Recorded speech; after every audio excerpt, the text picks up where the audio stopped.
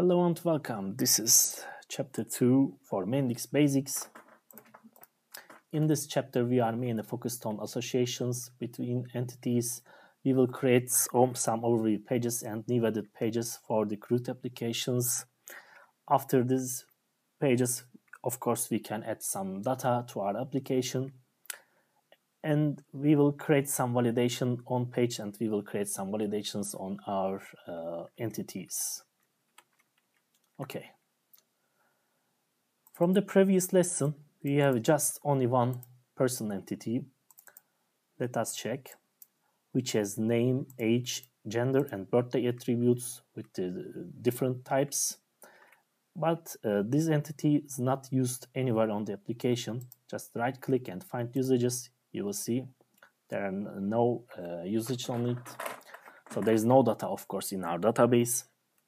If I want to create some CRUD pages, I would strongly recommend to right-click and generate overview pages.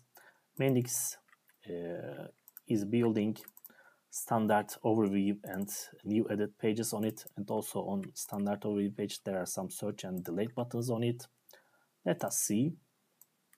I will click and drag and drop to this person overview page to my home page to see my persons and to add and or delete persons for my application. I click rerun.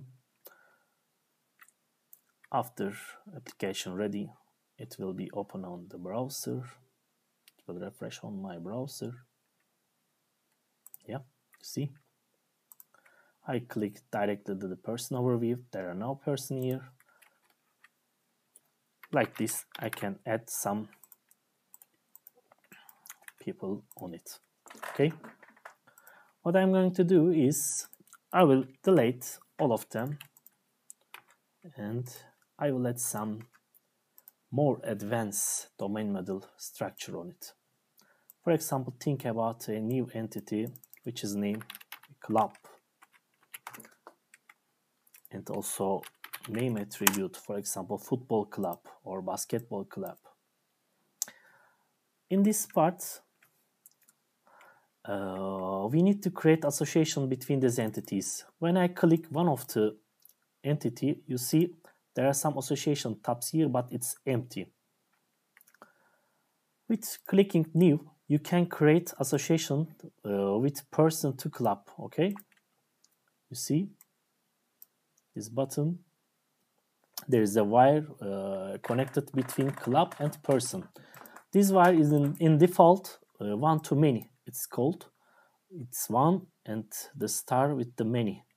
There are two types of availabilities here: one-to-one, one-to-many, and many-to-many. If I choose the one-to-one, one person object has only associated with one club object, which is mean one club. For example, think about the football club has only one person. Also, one person has on choose only one club at the same time. But if I choose one-to-many as a standard, one club has different persons. For example, person X, Y, and Z could attend this club, okay? But what about the third one? It's called also one many-to-many.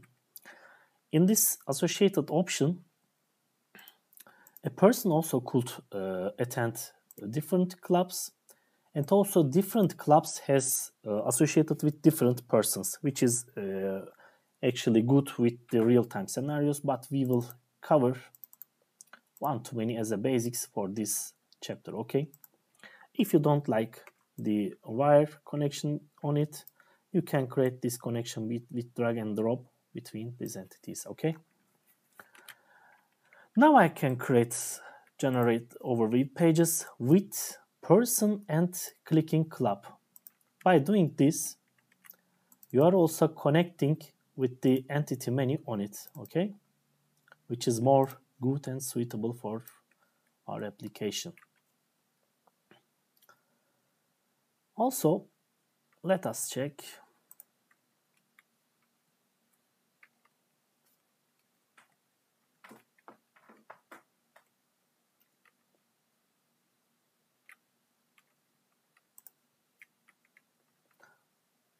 Now application is starting. Going to do this. You see there's a club area is occur here. For example, programming club, football club, like this. And our person John could attend programming club. If I create a new person with Jessica name, which is 24, with date time, also she is attending also the programming club, right? John is going to do programming club and Jessica is going to do programming club also. What if I want to create profile pictures for these persons? Let's going back to the domain model, and I also create a new entity which is called profile image.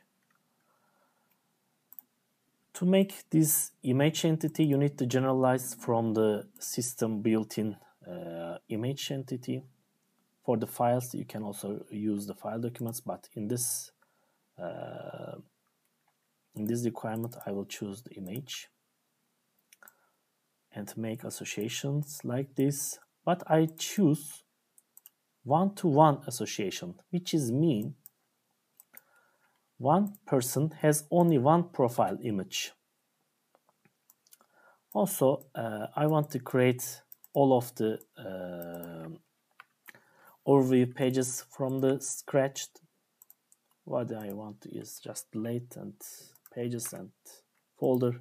You see there are some errors on it because this button is showing page, but the page does not exist anymore.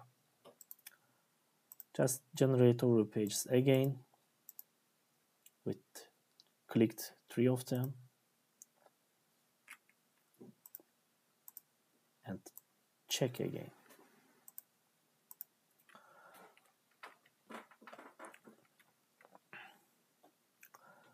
Our database should remain same with John and Jessica and with the clubs.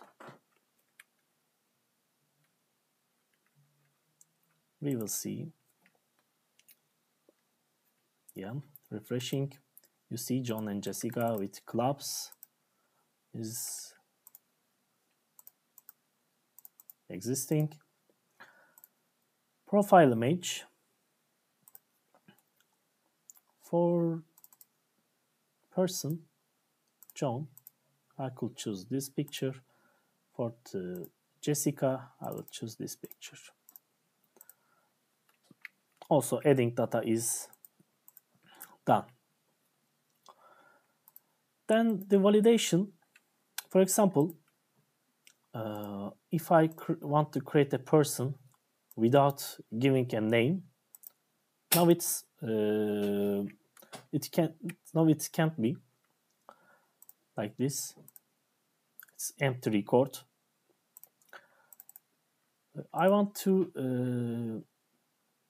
make some logic on it and to make some validation rules on it to not add empty records without name or without age or without the gender options. Okay, there are two types of validation on it. The first one is from the page. If I click and go to the new edit page that I want to make this validate and choose attribute that I want, for example, name, double click on it, you see there's a validation part here, which is type is none. So there's no validation on yet, but we can create some validations. For example, I choose the required name is required. Yeah. And rerun the application. By doing this, I couldn't add a person entity without a name. Okay. But of course I can add some names.